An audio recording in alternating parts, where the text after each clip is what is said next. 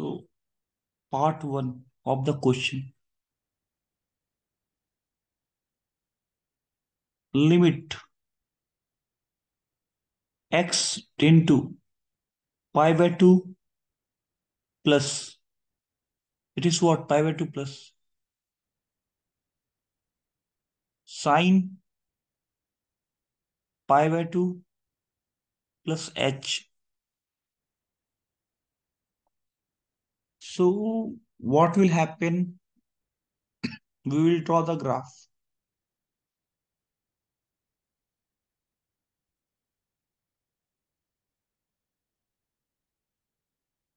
This is y, this is x. Sine x is something like this.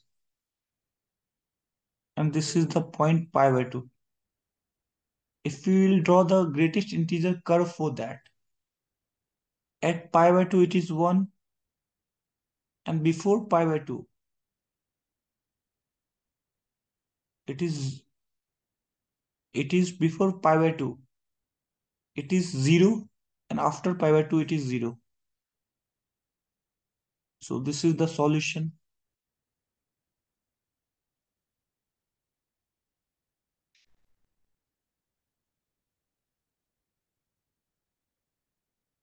Question number part 2.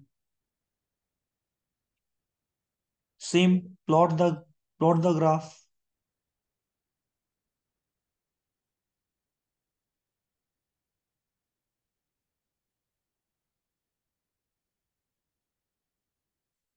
So this is fractional x graph.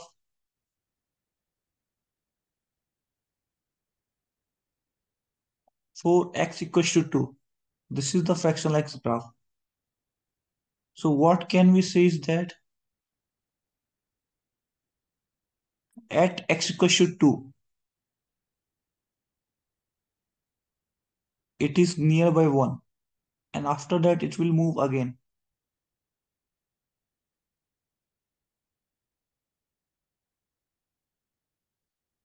So 2 plus limit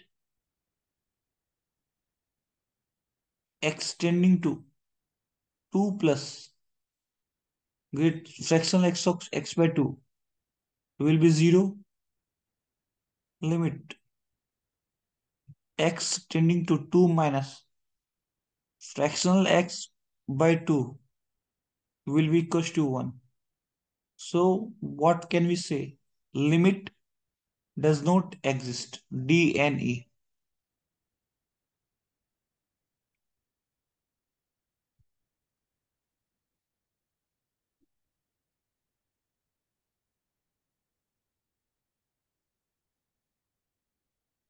3.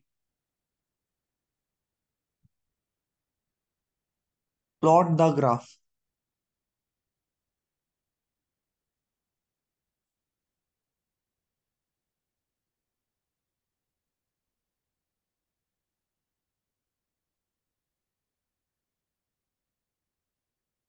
We have 10x. Okay, 10x. 10x is like this.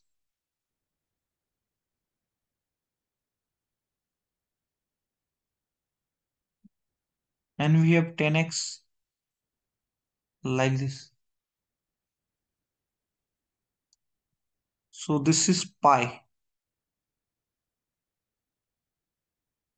If we'll come to pi minus, it is some negative value. If we'll go pi plus, it is some positive value. So can we have limit x tending to pi minus signum 10x? So pi minus the greatest integer will be some negative value between -1 to 0. So it will come out to be signum -1, which is -1. Limit x tending to pi plus signum 10x It is pi plus, which is some value bigger than 0, less than 1. So it is 0. So limit does not exist.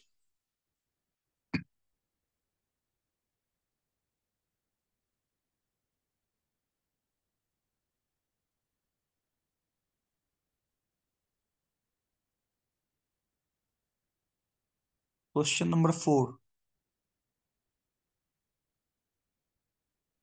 Plot the graph.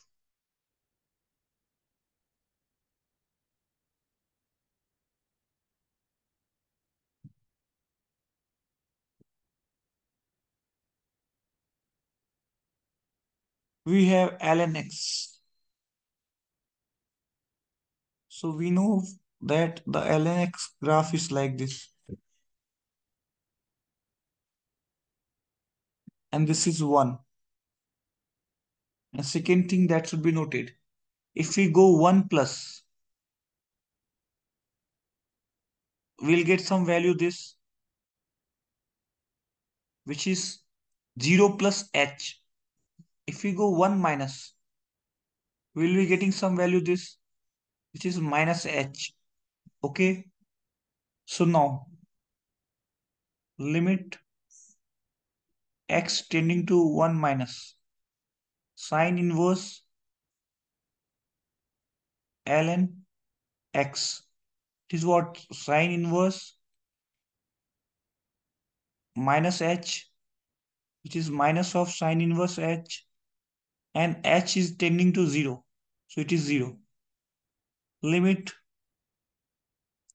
x tending to 1 plus. We have sine inverse h, which is what? 0. So it will exist.